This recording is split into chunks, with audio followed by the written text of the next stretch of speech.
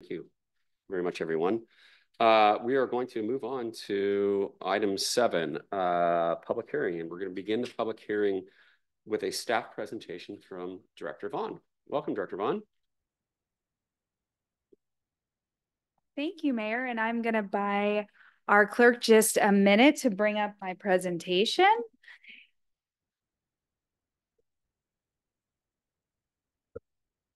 Thank you. And oh, yeah, that just clicked, literally.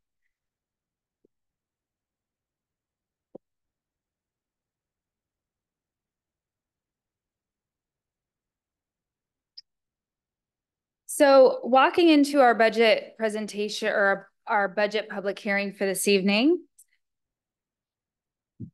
we're going to quickly go over the public hearing, a quick overview. So quickly, I will go over a presentation of what's within our mayor's preliminary budget that's out on the website and for consumption. After my presentation, we will go with questions and comments from City Council. And then the third item will be that we will open the public hearing for citizen comments. And friendly reminder, again, following public comments, it's 3 minutes. So every finance director's favorite topic, property tax levy, which is the 1% we refer to. The city adopts a property tax annually, and it is referred to as the property tax levy. And that rate can be adjusted through the council at the highest lawful limit, which is 1%. We call it a limit factor of 1% on the table. So you take your 2024 regular property tax levy, and then you increase it by 1%. That 1% has a value of just under $35,000. It's $34,736. There's a couple other components that add into your property tax, such as the new construction, re-levy for prior year refunds. If there's any form of adjustments that took place in the prior year that came in after you adopted or whatnot, any type of adjustments gets included into that number. Which creates a new subtotal. And then because we are asked to adopt this so early without final numbers being known, we estimate high in order to basically tell King County the city's intent. That's telling King County that we are asking for our full allotted amount through the new construction if that number changes or any other number within this formula changes. So even though the city does adopt a biennial budget, which is a 2-year budget, so it's the plan for 2025 and 2026, the city can only adopt the property tax on an annual basis because it's projecting for the year forward. So we can build in our intent, and then but the city does have to act. You can put those numbers within your budget with the projection of the intent, but the actual action has to take place every single fall in order for the following year. So then going forward, just again, a little table highlight of what you just saw on the previous slide, highlighting that 34,736. Again, the current levy rate for 2024 is the 0.80429, which is in blue, but it doesn't really show up that differently on this presentation, which is noted for next time. So I will choose a different color to make that highlight out a little better. And then going down to the proposed levy rate for 2025, it's 0.7. So actually through that, you will see that the levy rate is going down. So is going down. And these are, again, estimated on preliminary adjustments. So the calculation, again, so anybody listening to this presentation or wanting the calculation is the assessed value divided by 1,000 times the actual levy rate. So then if we go to the next slide, this is, and I am going to say, a very simplified property tax breakdown. There are, between each component, as far as the city of Lake Forest Park, our piece of that pie, which is the star trying to highlight it, is 8%. Fires portion is 7%. The library is 3, schools have 62, and King County has 20. So again, I want to state this is, again, a very simplified, this isn't breaking out the difference between a levy rate versus bonds that they have. But in totality, this is a very visual overview stating that when you pay your property taxes, that the city of Lake Forest Park is only receiving 8%. So then going into an overview of the general fund, the city has some ongoing challenges that it seems like through every single year and every single budget season, and I say that even on the mid-buy years, healthcare. Healthcare seems to be an ongoing cost that is increasing, and this year it's increasing over 8%. It's an ongoing challenge, and it affects every single employee that the city has. The municipal court, this is kind of, I'm just highlighting the one-offs, is proposing and requesting to bring in Laserfiche, which is an electronic system in order to basically provide efficiencies within their department. So the goal is to make them paperless in order to get all of their records electronically, but it's a bigger vision for the city. It's not just for the municipal court. It sounds like that also could work for the city. So it's a bigger vision of a one-time purchase and an ongoing annual cost of helping the city move into the electronic and have everything to where it's going towards paperless. As hard as that is for me to say, for those of you who really know me. And going down to the community partners, this is where we, the community partners came back and asked at the beginning of August. Those meetings are recorded. Please go back and listen to them. There's 2 separate meetings that were at the very beginning of August, and the community partners asked for some additional support, which was granted and put into the mayor's preliminary budget. So Shoreline, Lake Forest Park, the senior center asked for an additional, and I will highlight, these are additional numbers. These are not the actual total, and that number can be found in your budget, the total request, but it's an additional $20,000, $10,000 a year. Shore Lake Arts asked for an additional $19,000. Third Place Commons asked for an additional $13,000. And then I broke this out because separately there's 2 community partners that are new that are requesting some funding. So Shoreline Historical Society is an additional, or is requesting to follow the same format that they have for the city of Shoreline, which is asking the city over 2 years to pay for $19,200. Hope Stream is asking for $10,000 a year, which this is a little bit in a category of its own. And I put it up there that these are restricted funds. So as you probably remember, over the course, it seems like it's been ongoing, and our city administrator Hill has brought multiple contracts forward for us to agree in order to receive as a city opioid funds, settlement funds. Those funds are that revenue is very restricted, and we can only spend it on items that directly combat that situation. And so when she came forward, this is a way in which the city can use those funds that are highly restricted in order for their intent to be carried through. And then general fund and just simply across the entire budget.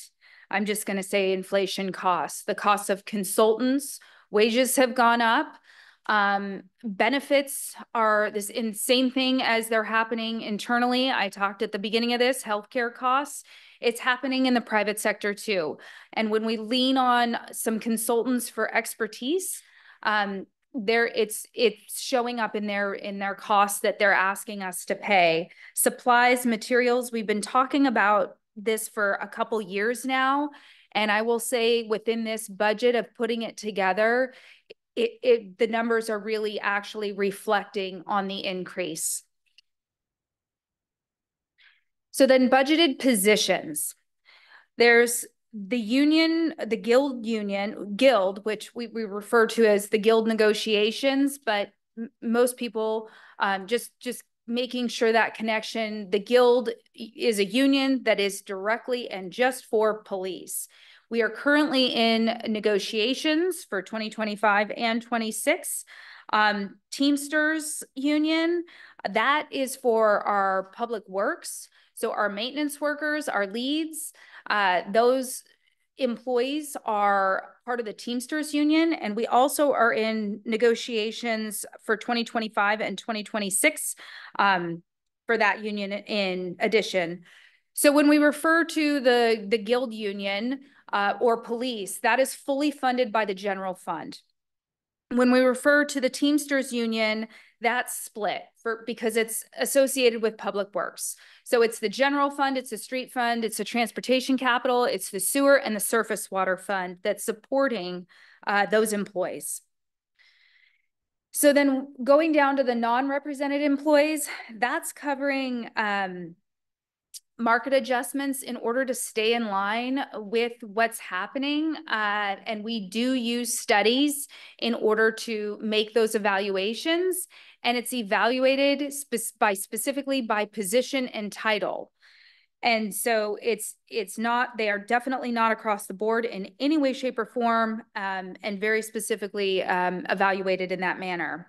There is cost of living adjustments, which are modest at 3% built in for the non-represented. And then what's currently in the mayor's preliminary is to add a 0.8. It's a human resources specialist. It's very clearly defined, and additional information you can find within the mayor's preliminary budget. So then going into our current HR director has been trying to evaluate to make sure that titles match the actual duties and job performance of what each employee is being asked to do within the city. So it's basically truing up a job description to match so that we're actually truly comparing accurately and have current job descriptions that are reflecting what they do, what each position does. So there's just basically some title changes.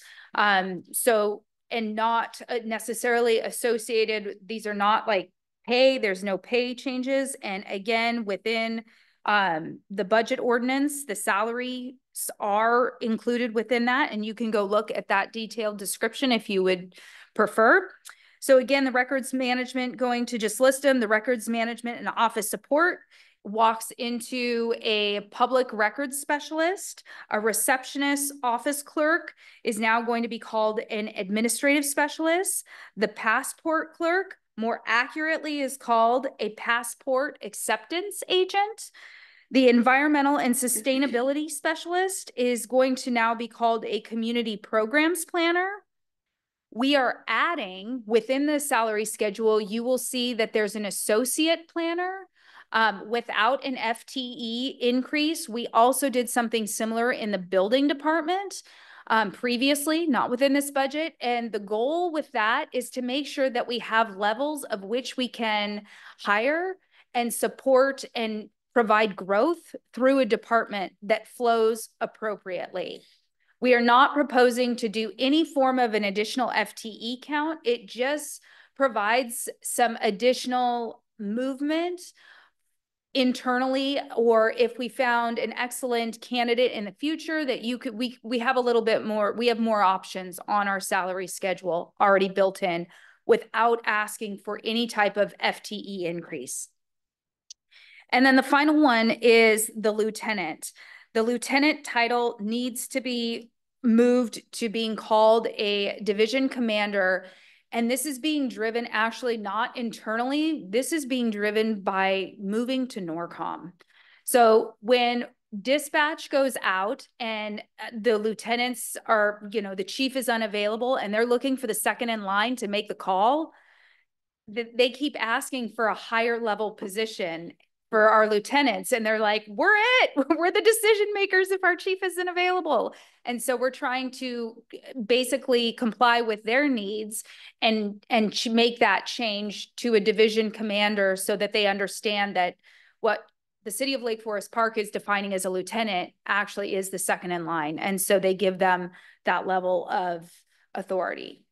I hope I said that accurately, looking to the chief. So then going into the proposed sewer rates. So the proposed sewer rates, this is showing, and actually we are asking to adopt through this, or the resolution, excuse me, that's attached in this packet. We are asking to project and adopt the 2025 and the 2026 rates. Because King County has also provided us with their rate increases for 2025 and 26. So they're proposing to increase their rates, King County, which is why it's broken out into two pieces, is King County directly, the city pays, it's almost a direct pass-through for the wastewater treatment. The city of Lake Forest Park doesn't have a treatment plant. We send it to King County and they handle all of our waste treatment. Then there's the city portion of the rate, which is the smaller portion, but that assists in all of our internal operations, infrastructure, staff, and all of the costs that are associated internally. So it's being proposed that county's portion is increasing at 5.75 in 2025 and 7% in 2026. The city is proposing to increase our internal rate, the smaller portion, at 5% in 25 and 26 in order to keep up with the increasing costs. That in totality is an increase of 5%, or excuse me, 5.5% in 2025 and 6.4% in 26. And then the commercial and multifamily, that's billed on, that matches what their water intake. So it's done a little bit differently versus the single family. So then what's being proposed is basically a monthly increase of $4.24 in 2025, and then $5.20 for 2026. Residents are billed on a bi-monthly basis. That means that their bill will be $161.48. And then the city has a utility tax in addition, which is 6%. All of that is very publicly stated. And so it's going to be $171.16. And so again, in 2026, walking through to $171.88, and then the amount with the utility tax. So then going to the proposed surface water rates, I want to very clearly publicly state this is the only proposed known change from what is out in the preliminary budget. So those numbers are going to change for what's being proposed in this ordinance and this public hearing here. What was proposed in the actual, because we have better information, I'll just state it. We have some additional better information, and so we are mindful that we think that we are able to satisfy what the city is asking to do, and only increase the rate, minimize the rate increase. So what's being proposed within the actual mayor's preliminary budget was an increase of a 20%, 10% to support operations, and an additional 10% to support an additional position of which the city needs to hire in order to comply with all of the permit requirements and the ongoing obligations that the city has in order to stay in compliance with our surface water.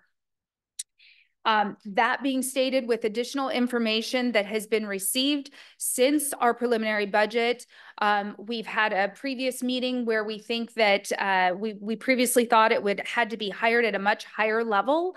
And now we've been informed that it's possible to not have that employee be hired at a senior project manager level, but more along the project manager level, which is a cost savings. So that is, I'm just fully highlighted change. The annual increase for the surface water rates is $40.63 for a single family residential increase.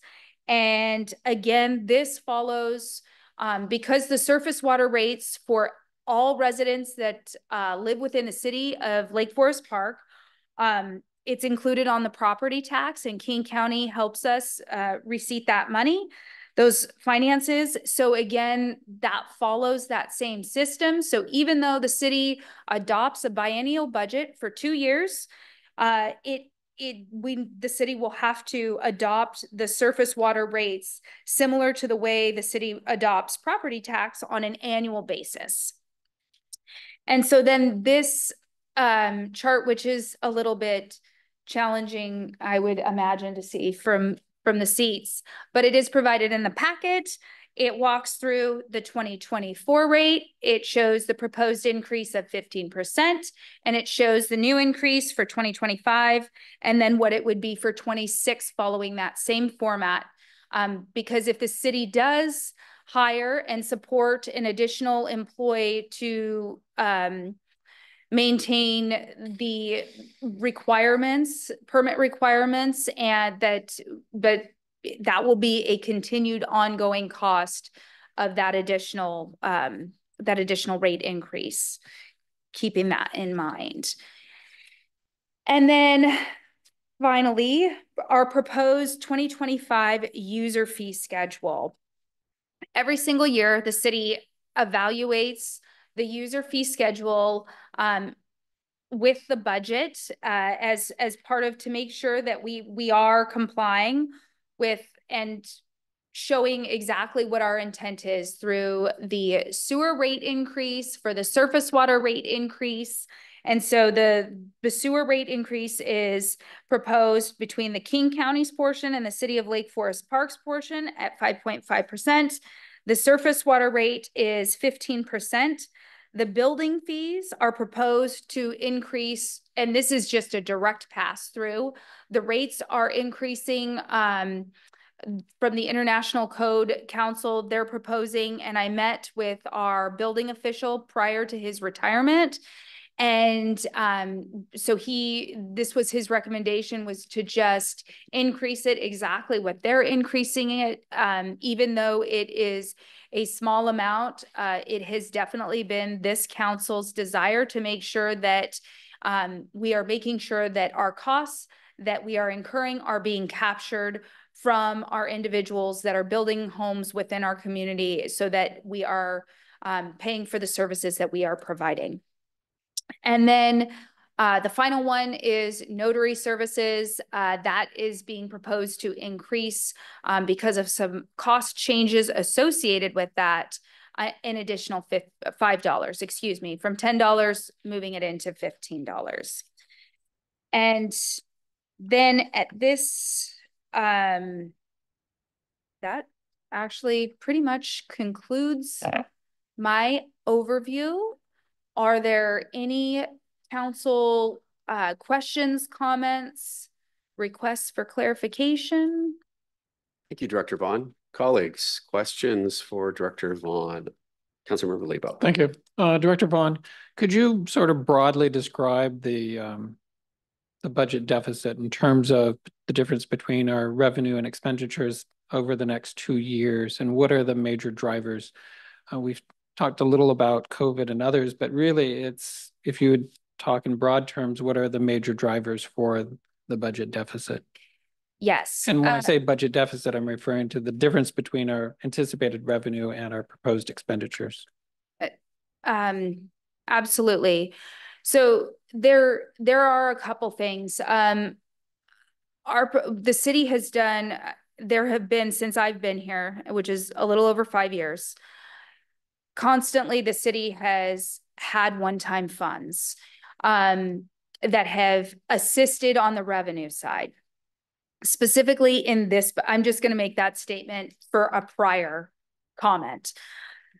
Within the 2023-24, the city received ARPA funds, which were the additional funds, and that has assisted with, we did support community partners with that, and it has supported us internally.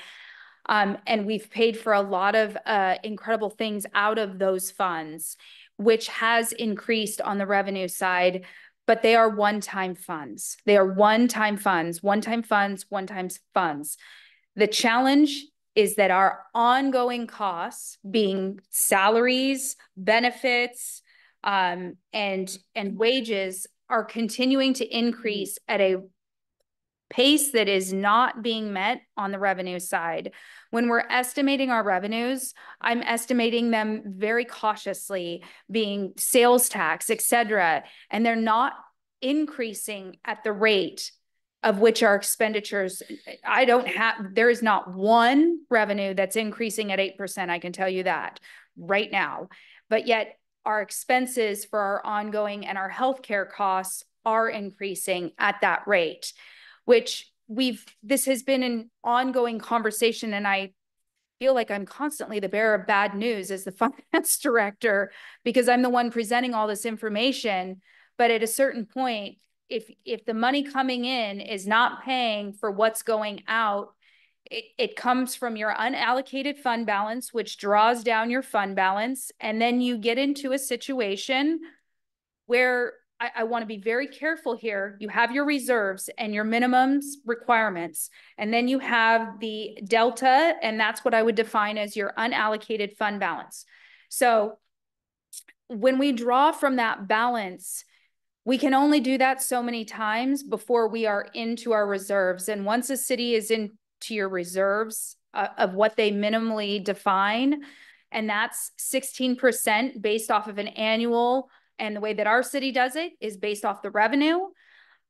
Once you are into that category, it's alarming. I'm just going to say that. And so as we keep talking about the revenues and those versus the expenditures, we just are trying to avoid that crossover and being so close that we can't make adjustments in order to course correct. That's been the ongoing conversation and the ongoing challenge that we've continued to have.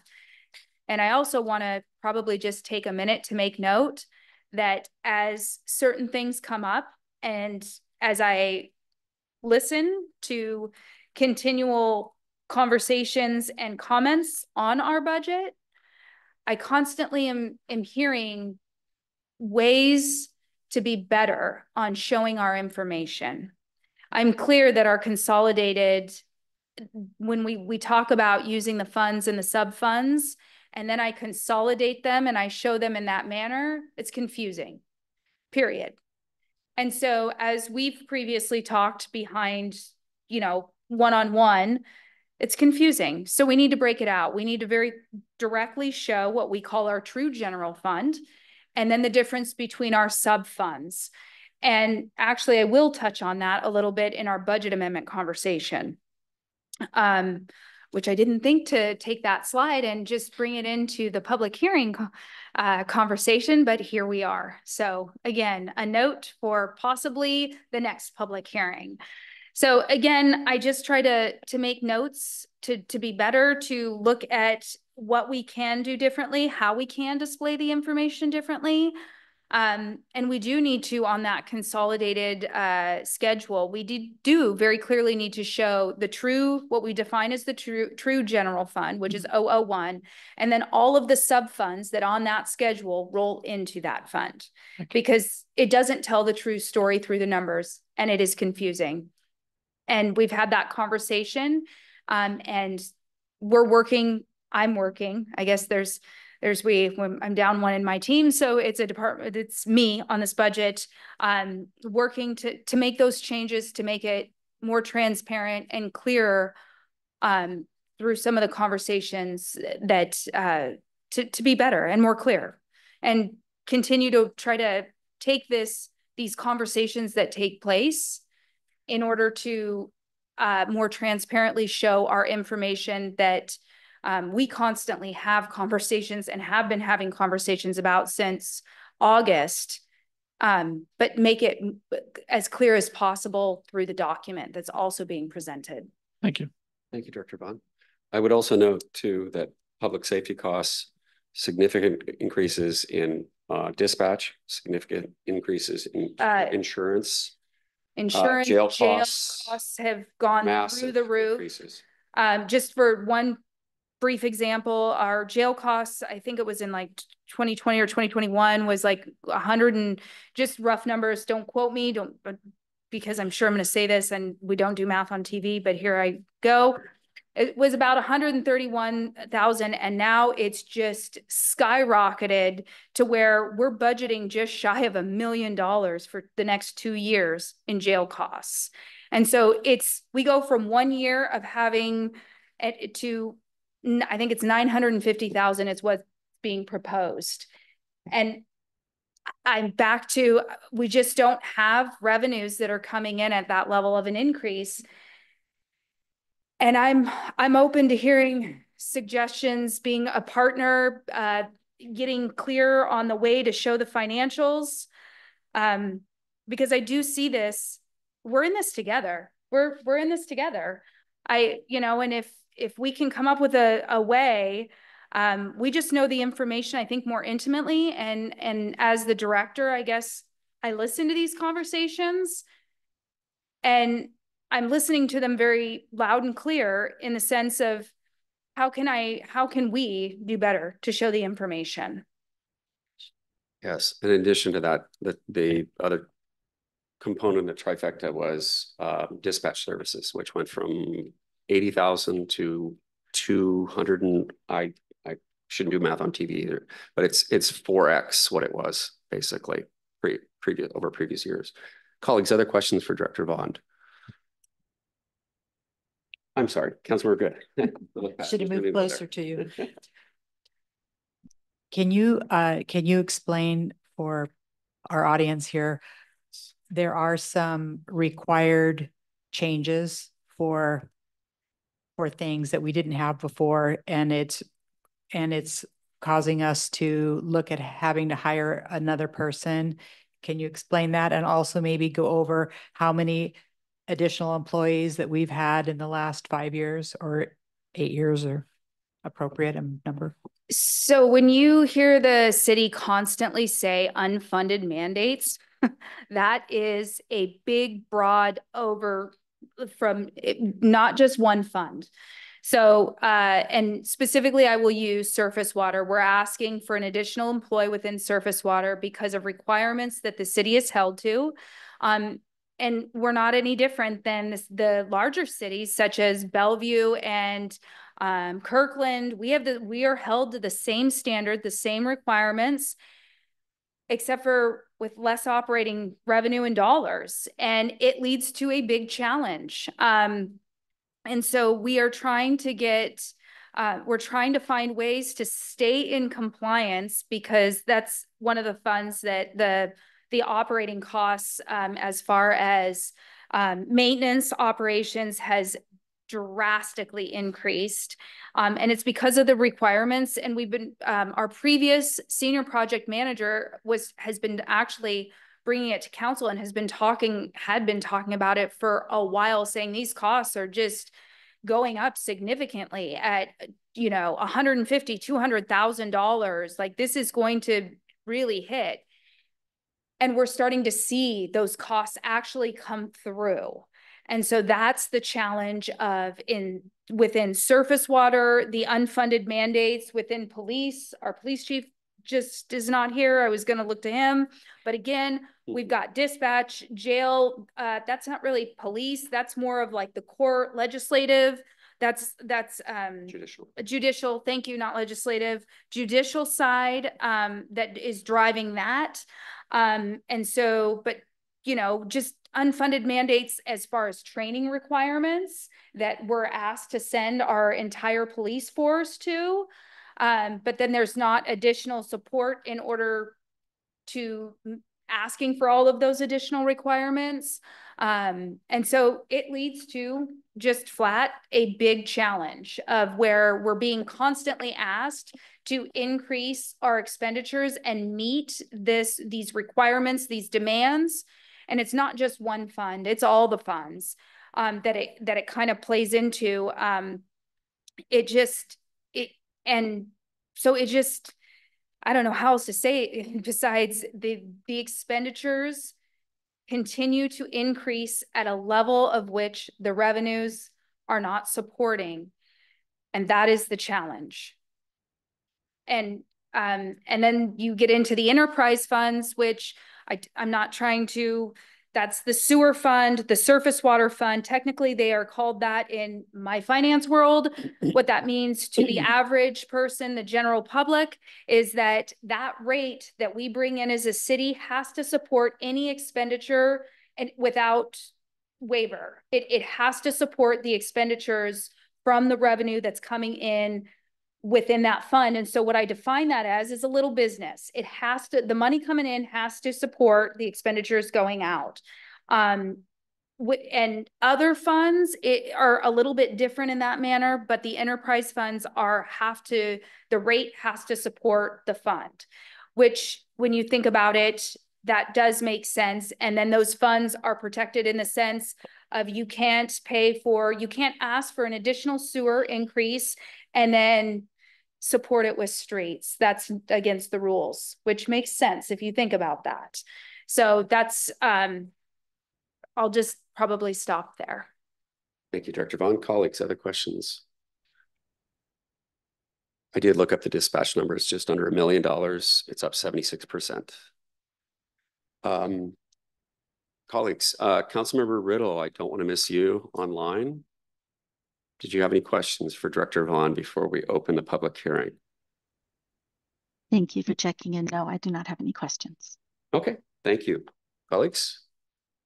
All right. Thank you very much, Director Vaughn. Appreciate your presentation and your answering the questions. And with that, we will open the public hearing on the preliminary 2025-2026 biennial budget.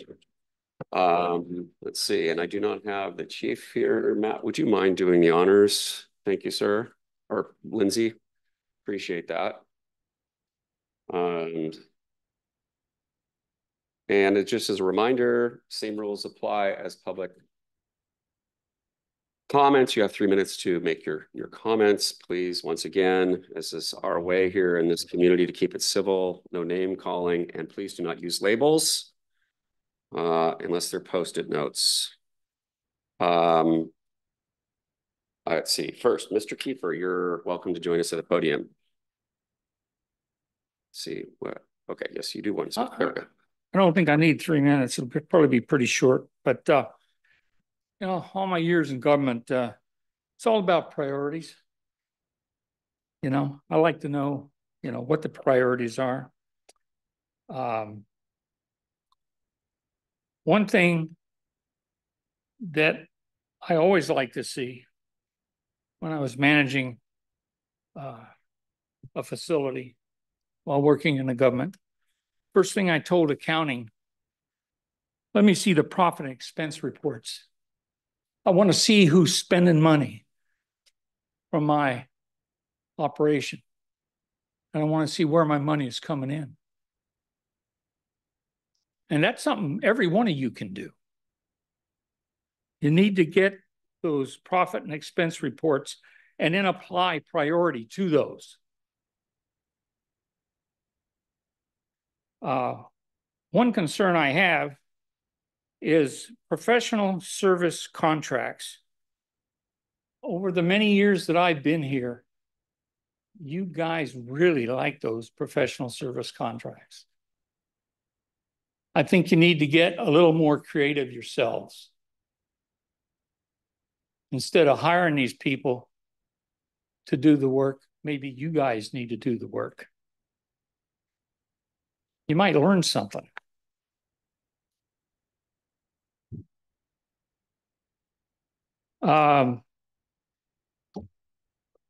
You know, when you have your propositions and everything, when they fail, you always seem to get the grant money.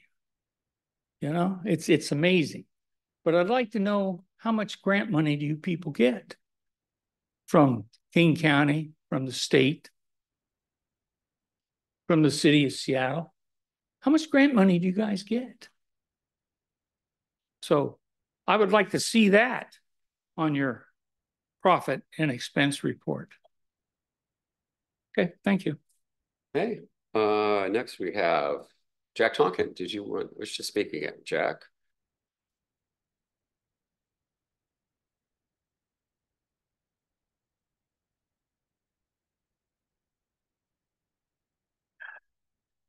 Boy, I'm happy we're talking about this. My favorite subject, the budget. That was a lot of good information that we got. And I think we could do more of it, because certainly the public doesn't understand it. And I don't think you all understand it either. And so it's a lot of good work. We should do more of it.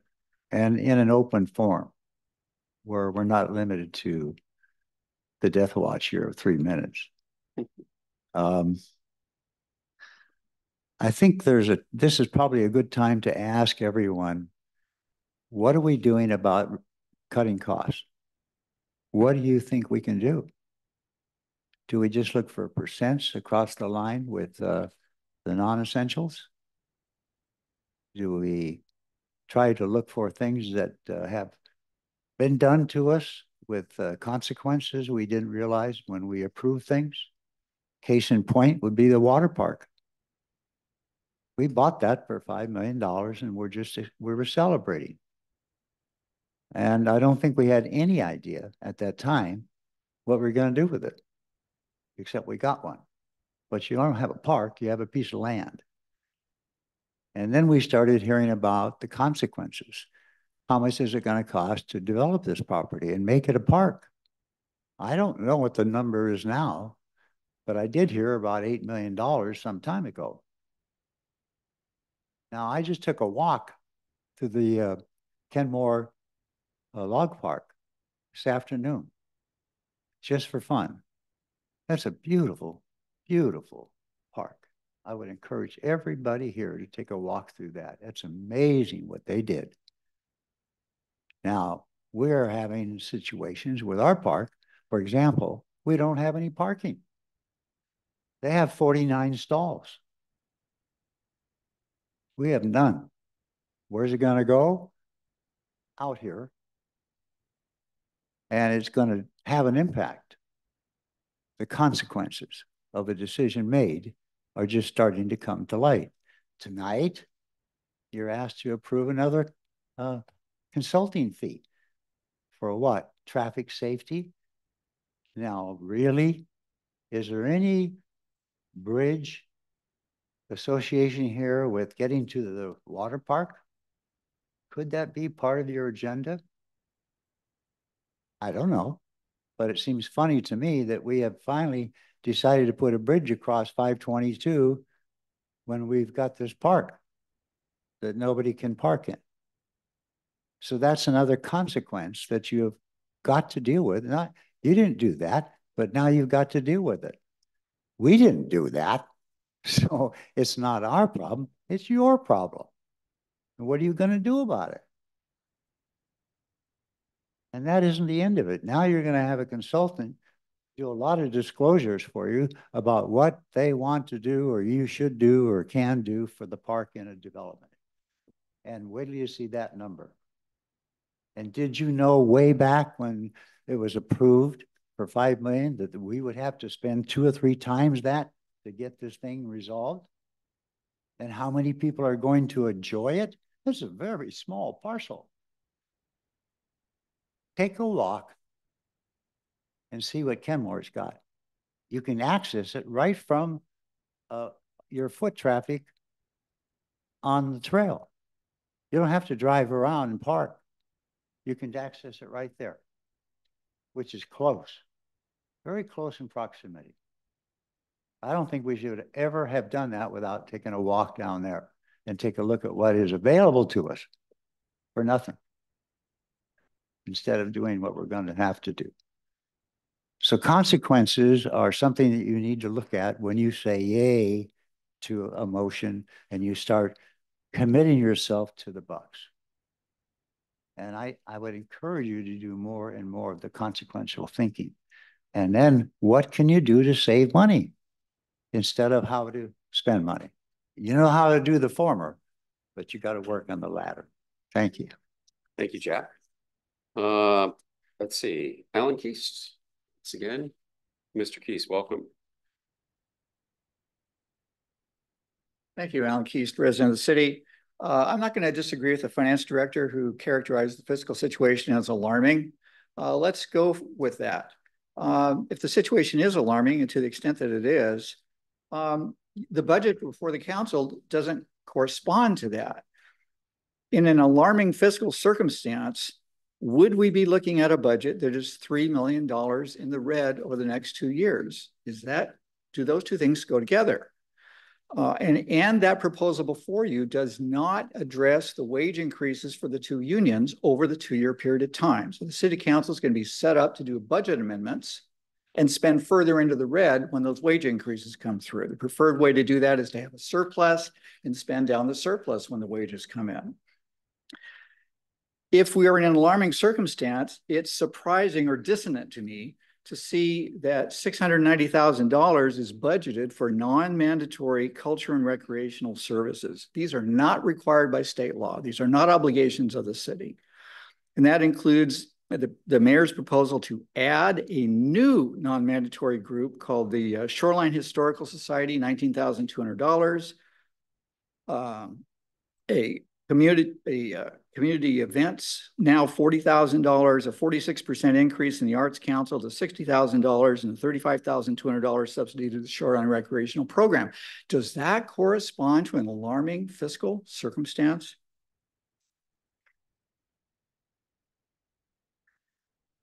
At the same time in this budget, did you notice that the city will fail to spend $6 million of revenue? That's in the traffic safety realm, and it's indeed constricted by the state government. There is a challenge there, but nonetheless, are these things going together? The traffic safety fund the city should consult with the Association of Washington Cities to broaden the use of these funds, and if no way can be found, it should go to its legislative delegation and have the legislators pass a broadening of it if it falls short. The police department camera reviewer, you'll get that and you'll see there's a struggle. Can we afford to have someone reviewing these traffic cameras? How do we deal with that? It's kind of unresolved in the budget. My suggestion is that be fully funded by the safety fund. And that in the planning department, part or all of a planner be devoted to safety fund issues and funded by the safety fund. Assigned a safety workload, including supervising the safety study of the Transpo group, which is mentioned in the budget.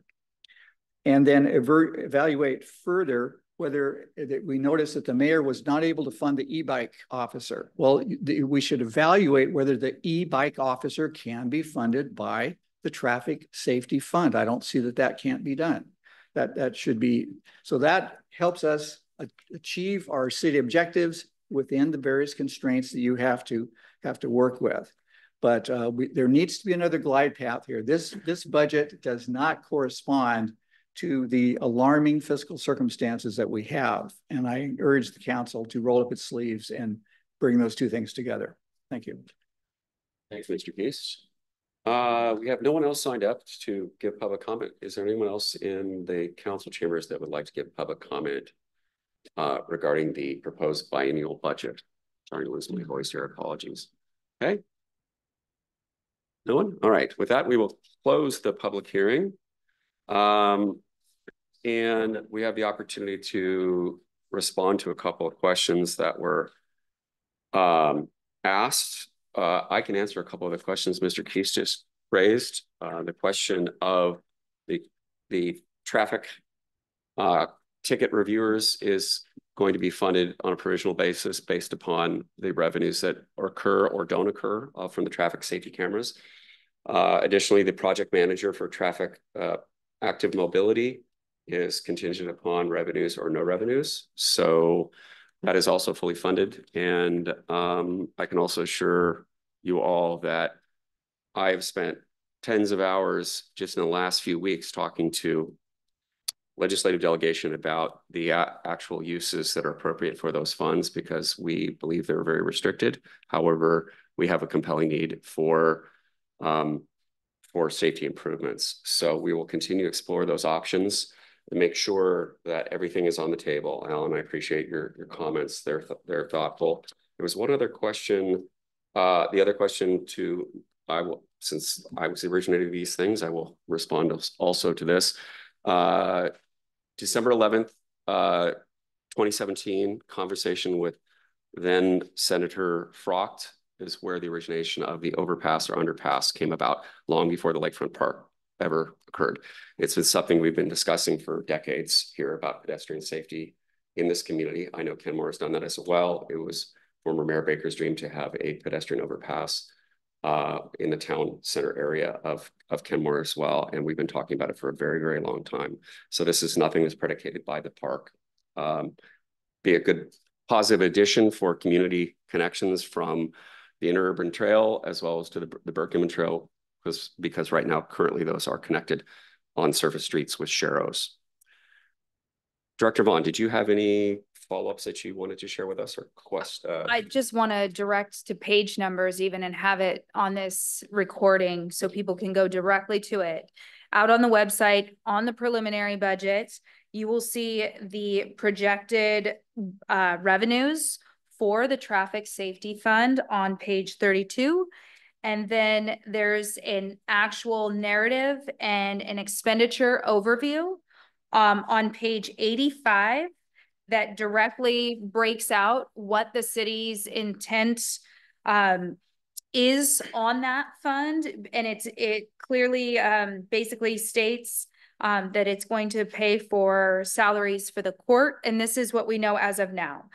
Again, this is very new in its creation, and that actually is later on the agenda. So that's in my next presentation. And so we have the court, police salaries, the traffic camera fees, which we have to pay, some professional services, which you'll see there's no line item there. And then the goal of using funds for the traffic calming, as we've very publicly been stating. But there's the actual breakdown on the expenditure side and the revenue. And again, I will just use the very big disclaimer in there that these are estimated numbers because we don't have, because it's so new and we're asking for the creation right now, that there's always a disclaimer to be very cautious on what that might look like because we don't have actual data. So. Thank you, Director Vaughn. And on point, I would just say that already in the period of time since we activated the new cameras under the state's authority that was granted to us, courts and PD are very busy to process those citations. We expect the trend is going to continue, which is challenging because we were hoping people would slow down and there wouldn't be those kinds of situations. But the average speed has gone from just below 32 miles an hour down to just above 24 miles an hour. So the success is in the numbers. It works. I don't care about the revenue. It honestly, if it comes, it comes. But the reality is people are safer for it. And on point, the professional services agreement tonight Resolution 1974, authorizing the mayor to sign a professional services agreement with Transpo Group, is specifically about traffic safety and the addition of whatever cameras that are authorized under state statute for our state routes, in addition to some other components as well. Colleagues, any other questions or follow-ups so we can get these things out and not have them hanging over our heads? Yes, Councilor Good. How many unfunded mandates have come down? I mean, because people might not know. So that is a fantastic question. Because I think if we identify, I'm looking to City Administrator Hill to help me, and I'm not sure that we could even say a number right out the gate, but it seems to be ongoing. I know there have been, I mean, just for police alone, sorry, police department, but here we go. Training, just the requirements. Then for a while we were asked to pay for, I'm just buying my city administrator a minute of time. We were asked to pay for, Chief, I'm looking to you, the academy. We were asked to pay for the academy. And so these are things that previously have been paid for in support and that have changed. Then we had the requirements for culverts. We've had, go ahead, training. Yeah, I'll just jump in on a few items, and this is from a presentation later tonight. But as far as unfunded mandates, if you look at it that way, the stormwater, NPDES, National Pollution Discharge, and I can't remember the rest of it. But anyway, that is a federally handed down to the state, handed down to the county, handed down to the city, and we have to comply with those. That amount increases every year. We pay hundreds of thousands of dollars a year in consultants to comply with that. It's going up another $55,000 next year as more federal regulations come down. Unfunded, Bothell deciding no longer to do dispatch for the city. And that went from, as the mayor mentioned earlier, $80,000 roughly a year to $283,560 a year. We've seen jail services go up 3-4-fold, hundreds of thousands of dollars. Public defenders, which were required to provide by law, we just this last year had to add an additional $30,000 to cover that.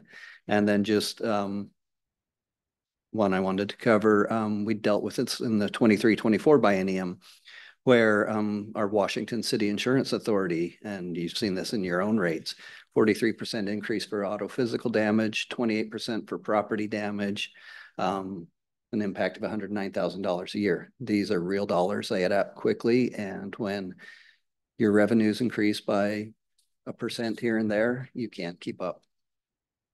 Thank you, Administrator Hill. I would just say, well, let me back up for a second. Any other questions or comments, colleagues? Actually, we're supposed to be addressing questions from the community to clarification. And one final clarification I would make is that I believe that many other jurisdictions too have been relying on one-time funds, REIT, real estate excise tax, ARPA funds, CARES funds from the federal government. As the pandemic wound down, many of the jurisdictions, including the county, found themselves in a place where they realize that their costs have increased dramatically and they're passing through for the rest of us. Surface water rates and those kinds of things, we have to charge what the services require us to input into the system. And so similarly, from the sewer standpoint, it's a pass through directly. It is increases in rates from the county. And I would say that there were a number of folks here on this dais that fought with the county over, I believe it was between 20 and 27% increase in the first year alone. And we were able to get them down to the place of out of the heart attack zone into a 5% per annum kind of increase, which is still very unpalatable for everyone. But it was an onerous lift that they were talking about putting on the backs of our citizens. So there's a lot here. And I think with that, Vice Chair Furtado, please. One thing I would like to point out is we are not unique as a city in this regard. Many cities are having difficulties. In fact, I think it's fair to say almost all cities are having the same problems. Isn't that true? Either Administrator Hill or Director Vaughn? Yeah. Yes, I'm just going to state that this is, if you start paying attention to the news and start listening to what's going on at other cities, we are not unique in this sense that there are just some very big challenges. I think it's Edmonds came out on the news saying that they've got some very big challenges. I know Issaquah is looking to, I think, lay off 11 people. I just spoke directly with this year. Yeah. So and so when challenges, when expenditures, when the revenues are not supporting the expenditures and you start operating as lean as cities have become through the pandemic, any place there was to cut, quote unquote, it's been identified. I'm just going to say that it's been identified and the belts have been tightened. And that is why you're going to start hearing that cities, counties don't have any place else to go except for staff. And that's the challenge. I am going to also blanket statement say that that's not what this city is proposing.